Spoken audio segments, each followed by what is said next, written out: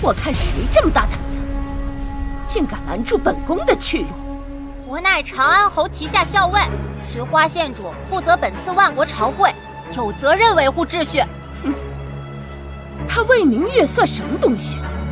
这里是玉京，不是他的清寒州。你带人把他的狗腿子赶走，不必顾忌。是。当街殴打百姓，该如何处罚？回县主的话，当褪去长裤，当众责罚10棍，严重者发配边疆，充苦役5年。那就带下去吧，送去玉京府杖10棍，让他好好了解一下大晋的律法。你又算什么东西？给我打！是。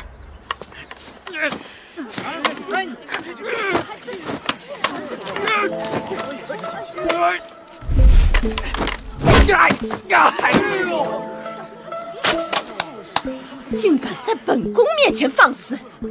来人，入上！太子殿下到！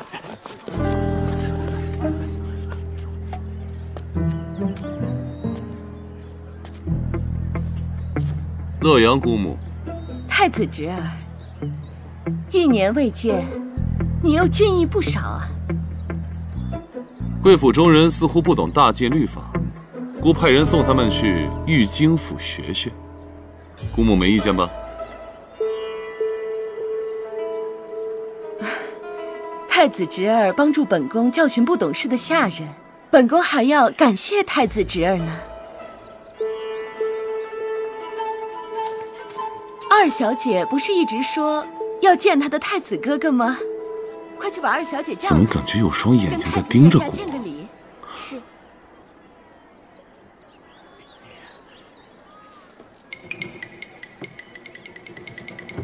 这谢瑶确实有几分姿色。太子哥哥，瑶瑶好久没有见到你了。瑶瑶，切！好久不见。太子哥哥，都是我们不好，我们离开玉京太久，人生地不熟的，所以一不小心才惹得2位姐姐不开心了。谁是你姐姐呀？因此挡住了我们的去路。太子哥哥，玉京什么时候变得这么可怕了？你等等，你等等，你等等，你刚才说什么？姐姐？哪来的姐姐？就是你身边的2位姐姐啊。哦，她们年纪都比你小，你可别乱叫。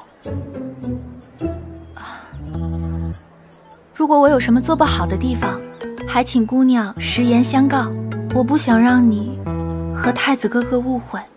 哼，竟敢抢我台词，怎么会呢？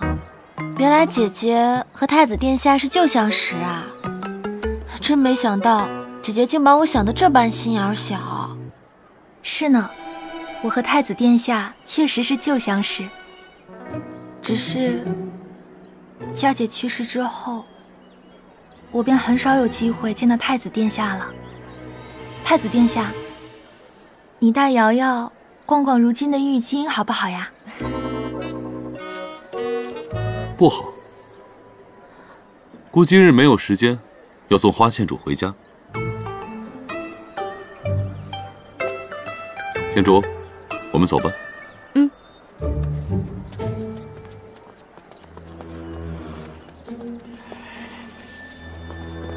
刚刚那个竟然是魏明月的女儿，那个该死的魏明月教出来的女儿，也不会是什么好东西。母亲别生气，你也是没用的东西。要是你大姐，如今你有了劲敌，得努力抓住太子的心，明白了吗？明白了。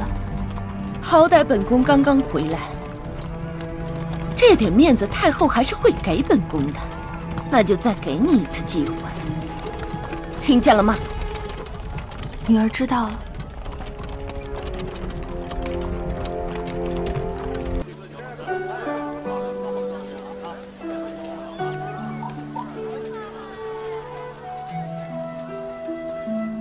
太子殿下，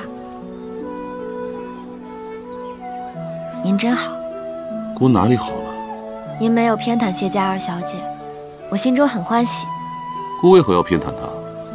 你才是姑的人。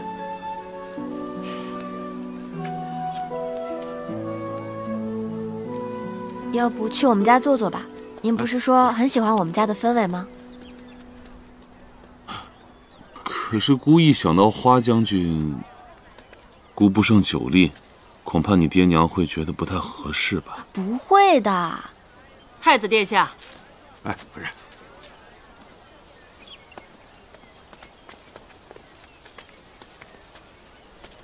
花将军，魏将军，太子殿下，的确是不太合适。长空正在为恩科备考，家中也确实需要清静一些，所以今天不方便招待了。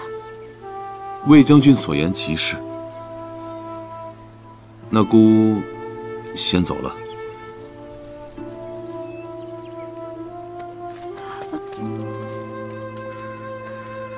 不要再看了。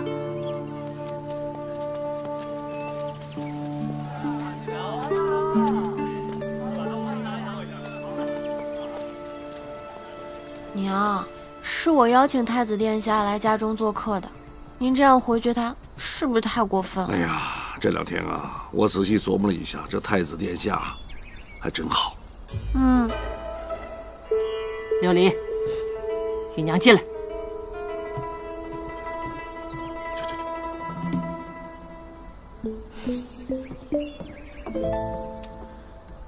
娘现在想问问你，你要好好的回答娘。如果你哥跟其他的女人在一起，你会生气吗？那我有什么生气的呀？不过我得看看那个女子是不是能成为我嫂嫂。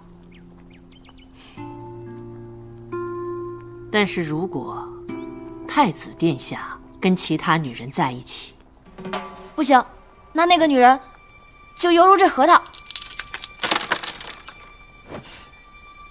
琉璃，你志向不小啊。什么意思啊？你除了青史留名的病美人，是不是还想当一国之母？娘，未来的皇后？我哪有那么厉害啊？那你就要记住一件事情：如果太子不先请旨表白于外，你不要过早地向他吐露你的心情，他毕竟是当朝太子。